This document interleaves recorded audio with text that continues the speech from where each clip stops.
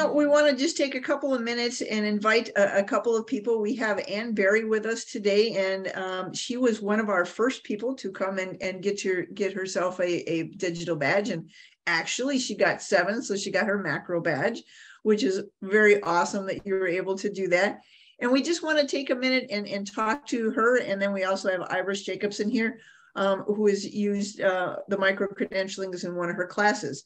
So Ann, if you could just take a minute and introduce yourself and tell us, why you did this and what are the benefits that you saw? Sure. Thank you for asking me to do this. I was so excited when I first learned out about the opportunity.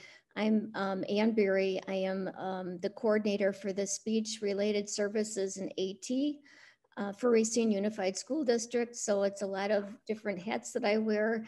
And initially I received my trainings through the Wisconsin Assistive Technology Initiative, and those trainings were wonderful. And I met Kathy actually at that time. So it's kind of been fun to reconnect with this. But I did it because I was starting to get more involved with needing to be up to date on some of the services and strategies for our students with visual impairments and hearing impairments, and just decided that it would be good to get updated on what's new, what's fresh. It was just kind of a refreshing thing that I needed at this stage in my career.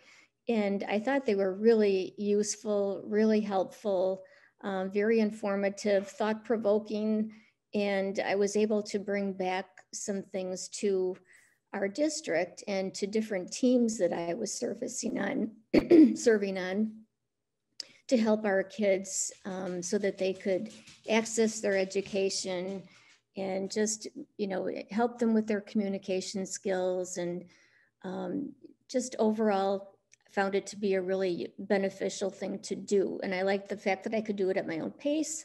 And I always wanted to go back and get some kind of a certification for assistive technology. A lot of what I've done has been learning through webinars and professional learning, and just kind of wanted to have something a little bit more official to say that I completed this, and just all the different choices that you saw of different areas that we can select to learn more about. Every one of them just seemed to, I just wanted to learn as much as I could about what's new and just be more proficient in this area. So does that answer it, Kathy? Anything else? I think so. Okay. Anything that you found, was there one of those ATEM modules that you thought was just super wonderful and that, that you learned something very cool from, you want to share?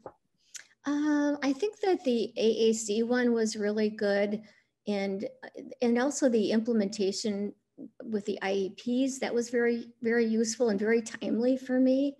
It helped when I serve on these IEP team meetings, just to kind of reinstate to people that, I can provide consultative services. These services can be provided through speech therapy, through occupational therapy, through vision services, and just helping people in those different areas to learn more about the areas that they're in and see how they can help to support and enhance their services for those kids was very, very useful.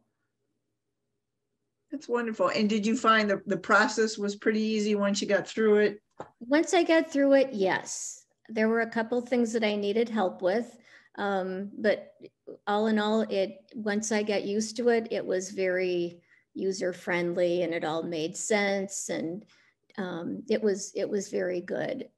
So the resources are phenomenal too. I really, really like those, and I've printed some of them out, so I have a file with all of those ideas and all of that information that I can go back to. And as a matter of fact, just the other day, I went back to look at something just as a refresher. So it's a tremendous wealth of information, and I just think it's really neat that you're offering it. And I'm very appreciative to have been able to take part in it. Well, thank you. Thank you so much for all that you've done and for your students. You know, your students are very lucky to have you, that you've gone through 7 of these and you got your macro credentials. So nice job. Thank you so much. Thank you, Kathy. And thank you. Anyone have any questions for Ann? Because she's been through it. Yep. Anybody? I'm happy to answer anything. While you're all thinking, we'll bring Iris on, Iris Jacobson. There you are. Hi, Iris. Hi.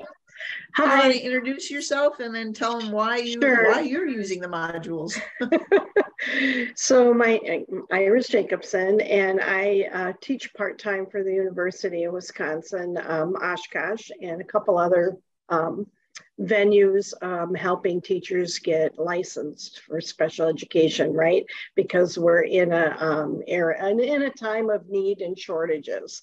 So I've been teaching at UWO for many, many years, and way back when WADI was a thing, and WADI was Wisconsin Assistive Technology, I forget what the I stood for, but initiative or something like that. But I thought, oh, I need to find where the WADI stuff is, because it kind of disappeared for a while, or it didn't really disappear. It just was no longer part of DPI. So I found it located under OCALI, which is what the AT Forward micro credentials are linking us to for these micro credentials, right? So all of those same modules were there, and then they built on them. And then the AT Forward people took it even further and built on it and added more up-to-date resources and all sorts of things. So I thought, well, I hit the jackpot. I'm going to use this for my class, right, that I teach in the evenings. And so one of their assignments, so I have a hybrid type course, so they have to do work outside of class. So I thought, well, why recreate the wheel, or me having to create everything?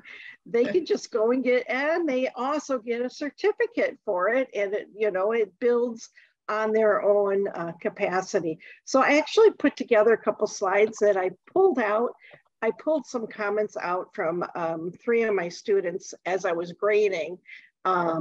I didn't pull the whole thing out because I didn't want you to see all their stuff and may identify them, but I pulled some comments out. I could share my screen and just show them. Is that all right, Kathy? Yep. I even snuck the AT Forward slide style. Do you see the screen? Yep, yes, we do. Yeah. So this one, it was really nice. It's the micro credentials assignment. So like, what did you think of that assignment, right? Really applies so well to my students. I was able to truly apply what I learned directly to my work in the classroom. And then this person went further on to explain what they actually did and what they took. So the modules that they had to do were the AAC, because this class is on students with the most significant cognitive disabilities. So they were required to do 2 and then pick one of their choice. And this person did augmentative communication and alternative communication. But another one was independent living, and then the complex needs one. But let me go to the next, see if they make this work. Cool. On the next slide. Nope. Gotta be on the slide to go to the next slide. There we go. These activities were helpful. And then this person also said, I was able to apply this material learned in my classroom. So, these are teachers that are not licensed yet, haven't had, a 4-year degree in special education, but have a 4-year degree in another area. One actually had it in architecture, right? So it's like, oh, so they're in a classroom with students with significant needs. And it was just really helpful that they had immediate access to ideas and things they could use in the classroom. And then, wait, go back. One other, these assignments gave additional people like Kathy White and other resources, because some of them actually got connected up through the COP through this. And so now they're continuing to learn. And so it does help them in their overall career. And then I wanted to say, I've spent a lot of time in my role in my daytime job working for the Department of Public Instruction, and I have an opportunity to work in work groups. And I noticed one person today is even on this call, and I don't know, Kathy, if you want to call her on, but I have some quotes from her on here if she would like to share them or not. Sure. You can volunteer in the chat or just be quiet and we won't share who she is. So let me know if she comes, if she volunteers or not. And it's okay if she doesn't. Give her a second. Or did she leave? Oh, Sarah says I can. Okay, so I'm going to share. This is what Sarah sent me when I asked her to give me some feedback. So go ahead, Sarah. Okay, I'm having some technical. And you don't have to read it. You could just explain because you know what you wrote. Yeah. I did one and started a second one this summer as some PD hours. And I thought it was really beneficial. It gave me a lot of resources, a lot of things I want to pass on to teachers that I work with. The one that really stuck out to me is I started the complex needs one. I didn't quite finish that one yet, but I told Iris, I really felt seen. I work in an IED and autism classroom. I've had many conversations with Iris about my students not necessarily fitting the mold. Yeah. And a lot of PD, even if it's special ed related, does not gear towards that population. But the complex needs ones really does. And it provides a lot of resources. And as one of my options for the 3 things I chose to do, I watched a previous COP meeting where they spoke with a student who uses all kinds of assistive technology throughout their day to participate in school. And I felt like that was so meaningful to actually see that in action. So I just like the being able to, the acknowledgement too, that I get from having the little badge. It's not a big thing, but it's just nice to show, like somebody said earlier, to have something more formal to show I've done the work. I'm committed to this. That's awesome. Thank you so much for sharing. Anything else, Iris? I just want to thank AT Forward for taking it on and providing this for our state and beyond, right? It's awesome. Absolutely.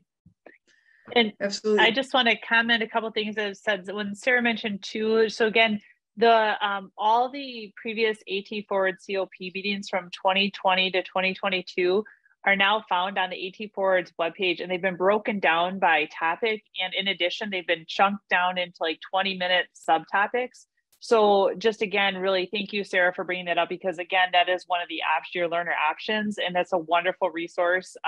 So please tap into that. And then also just in the chat, I think it was Kim, just to reference that idea of we've had a lot of participants utilize this for their PPG, and it's been a wonderful resource for that. So thank you. And I think the question was, I think Kathy, you answered the question about time, and then Roxanne had asked, yeah, you can do them at your own pace, and there's not a deadline. Like, we don't say you have to have them done by, the end of the year. You just do them at your pace, and then when you're ready to submit it, we're ready to provide the feedback. So, and the ATEM modules, once you start a module, it just takes you right back to where it was. So you've got 15 minutes at lunch and you want to do a little reading and a little work on it, you can do it then. And then you can go back to it another time and it's just going to pick up where you left off. So, and that's a great part about this, is because you don't have to do it all in one setting. You do it when you have the time, when you've got the energy, and for some people that's after all the kids are in bed, or whatever it happens to be. Mike, you have a question?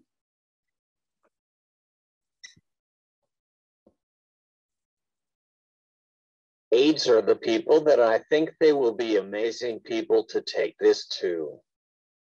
Oh, absolutely. Yeah, any paraprofessional or whatever, I think it really helps them because it empowers them a little bit too. Because you were always saying, do this and do that for whomever, but we don't give them enough information. So they want to learn too.